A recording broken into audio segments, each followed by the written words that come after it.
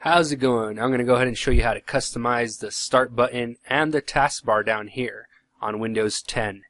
Now, as you all know, Windows 10 now comes with the start button, start menu that we were all kind of used to. It looks a little different now because here on the right hand side we have Windows 8 tiles, and on the left hand side we have somewhat what we were used to on Windows 7 is the start menu here.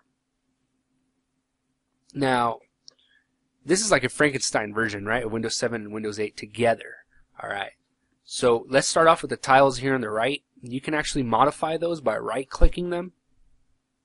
You can unpin it from the start screen here. You can resize it. For example, this photo's one looks a little too big, so let's go ahead and resize it to medium.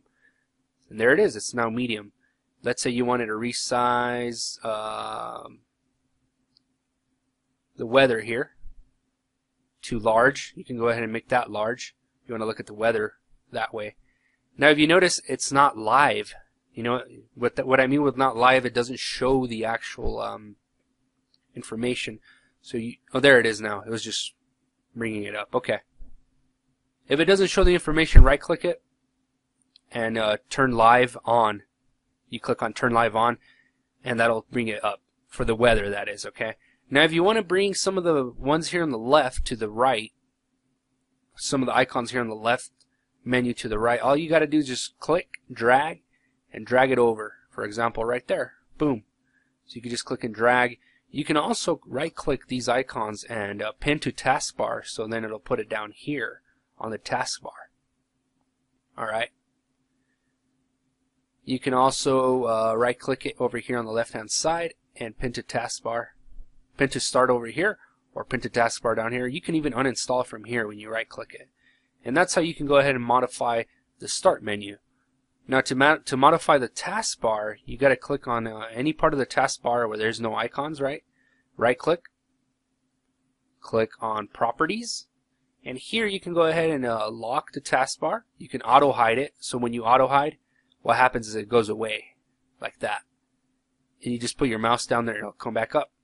And that's what the auto hide is for. You can also check this if you want to use small taskbar buttons. And there's a couple more options here. You could change the location on the screen.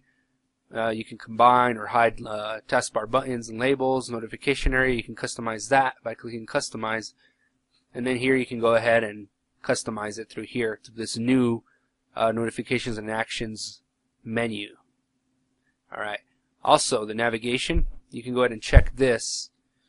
And I really haven't messed with this here. I checked it and I hit apply, but I really don't notice any difference. So if you guys know what this means, you can help us out. And it's talking about the corners here on the left and right hand side. But if you press Windows key plus X, it brings up this menu here down here too, which is what it's talking about right there. So you really don't need to turn that on. Really, you just press Windows and X key together, and it'll bring up this menu here, which is a shortcut to everything on your computer. And basically, when you turn this on, you're turning on that to come up automatically, but it's not working. I don't get it. If you guys figure out how to make that work, let us know on the comment section of the video. Also, the toolbars, you can go ahead and turn those on. The address bar is very, very helpful, guys. We're going to go ahead and turn all of them on so you see what we're talking about. So now down here we have an address bar when you turn it on. And this address bar, you can go ahead and search whatever you want, right? For example, you want to go to msconfig, which is the configuration on your computer. Hit enter. And boom, there it is, msconfig. Windows 7 had this, right? When you go to start, it had it right there. But I guess in Windows 10 they have it off. So that's how you turn it on. You go to properties on the taskbar, toolbars, and there it is right there. That's where you can go to anything on your computer.